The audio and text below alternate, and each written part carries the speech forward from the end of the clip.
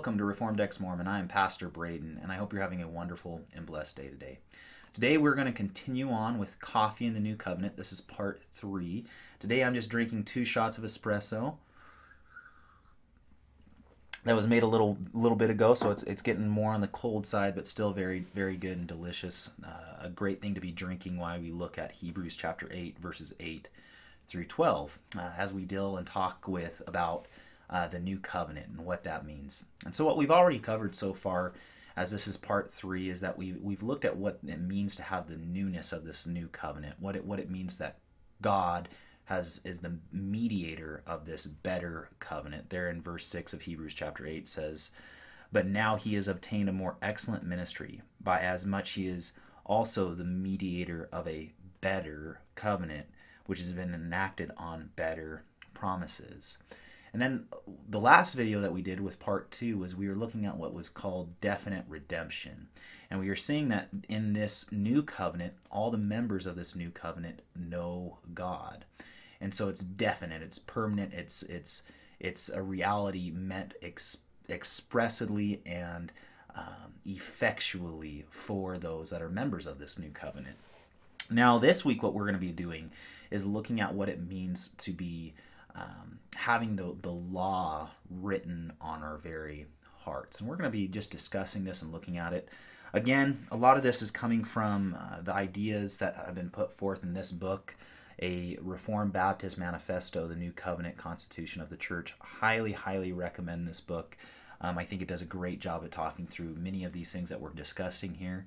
And so today, like I said, we're just going to be looking at what it means here. So in regard to the law being written upon the new covenant members' hearts. So what we're going to do is we're going to read verses 8 through 12 out of Hebrews chapter 8.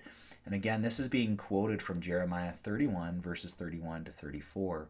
And so let us go ahead and read what the text has to say for us. "For finding fault with them, he says, Behold, days are coming, says the Lord, when I will effect a new covenant with the house of Israel and with the house of Judah, not like the covenant which I made with their fathers on the day when I took them by the hand to lead them out of the land of Egypt. For they did not continue in my covenant, and I did not care for them, says the Lord. For this is the covenant that I will make with the house of Israel. After those days, says the Lord, I will put my law into their minds, and I will write upon their hearts. And I will be their God, and they shall be my people. And they shall not teach everyone his fellow citizen, and everyone his brother, saying, Know the Lord. For all shall know me, from the least to the greatest of them. For I will be merciful to their iniquities, and I will remember their sins no more." And so why is it important that we discuss this law being written on our hearts? And when we look at this, this would be consistent with what is regarded in Christianity as being born again. It's when the heart of stone is removed and the heart of flesh is put therein. And this is what's known as regeneration. This is a reality that happens in everybody's life that becomes a believer in Jesus Christ. It's when they're born from above, that heart of stone is removed, and this new heart that's put in them is one that loves God's law. And why is that important to discuss? Well, there's a false doctrine out there that many I think evangelical Christians that we see today promote, and that is the idea of antinomianism. And again, this is discussed in this book, but this idea of that term is that it's defined as people that are against God's law. And the reason that they're against God's law is they think that that as long as they just have faith in Jesus Christ, that's it, they're saved. It's almost this thought of easy believism, which it is true. When you have faith in Jesus Christ, you're born again, and you're justified, you're saved in that regard.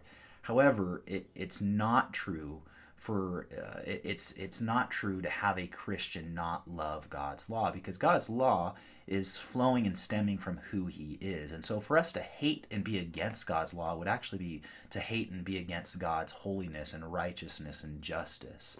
And may that never be. That cannot be the case. Being a lover of God's law is part of our sanctification. Will we ever keep God's law? Absolutely not. God's law We all fall short of the glory of God in that regard. We are not righteous, no, not one. And the law was actually given to hold everyone accountable before God. But let's look here in verse 10 of Hebrews chapter 8 and discuss a little bit about this here. So there's two things I would really want you to pay attention to in this text here. And so verse 10 says this, "For this is the covenant that I will make with the house of Israel. After those days, says the Lord, I will put my laws into their mind, and I will write them upon their heart. And I will be their God, and they shall be my people." Now, the first thing I would want you to pay attention to is the pronoun that's used in there with God referring to himself as I will be the one that does this. This is not something that the Christian writes upon their heart. This is not a work that stems from the nature of the believer. This is the reality of God doing something that man cannot do. And just as in the Old Testament, when God gave his 10 commandments and he wrote them upon the tablets, it was God who wrote those 10 commandments. He wrote the law on the stone. We now see in this reality that God is the one that writes his law on the believer's heart. It's an action. It's a action that's done, a work that's done by God and God himself. And the second thing that I would say that you should also pay attention to in this text is that where is this law written? And it says that he's going to write it upon our minds and he's going to write it in our hearts. Now, why is that important? As I previously mentioned with the stone tablets, the 10 commandments, the moral law that was given many, many years ago, it was written on stone. Well, now we have it written within us. It's no longer that we have to look at something. It's actually written in our very core. And so are we saved by obeying God's law in this way? Absolutely not. We know that we cannot keep God's law in its fullness in any way or any shape or form. James 2:10 says that if we've broken the least of the letter of the law, we are guilty of it all. And so when we look at this and we realize that we are saved because God has been merciful to our iniquities and he remembers our sin no more because we're his people, this changing of the heart, this placing of his law into our life is something that should cause the believer want to be sanctified by God's word. It should cause the believer to hate their sin oh so much more, and it should make them want to be more and more like Christ, who is the perfect keeper of that law, and whom his righteousness has been imputed to our account. Now, I want to read really quickly, just out of two places. I think the 1689 London Baptist Confession of Faith is well said when it comes to God's law. But what we're going to read right now is God's law and paragraph 7. It says, "These uses of the law are not contrary to the grace of the gospel, but are in sweet harmony with it. For the Spirit of Christ subdues and enables the human will to do freely and cheerfully what the will of God has revealed in the law requires." So as a Christian, we have to walk a fine line, because if we go too far into wanting to obey God's law in the sense of saying that it's required, we're erring into that of legalism. We're erring into the thought of works-based salvation, which may it never be. The Christian is not saved by the works that are produced from their own hands. It's only on the merit of what Christ has done. But on that front, if we only look to what Christ has done and we ignore the holiness of God's law and what we need to do, what we should be doing as followers of Christ, we then fall into that antinomianism where we are actually against God's law.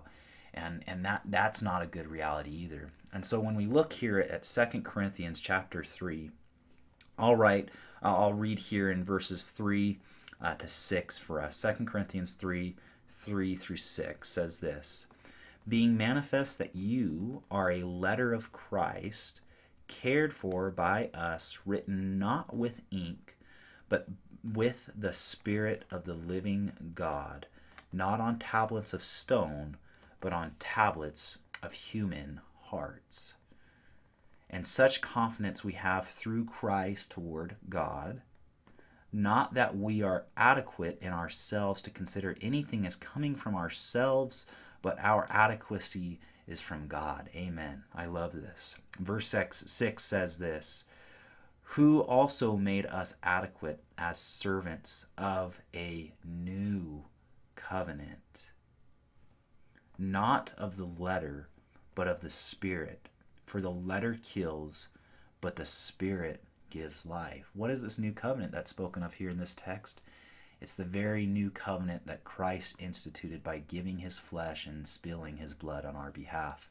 He is the mediator of this better covenant that is spoken of here in Hebrews chapter 8 and is repeated often here in this whole book of the book of Hebrews for us.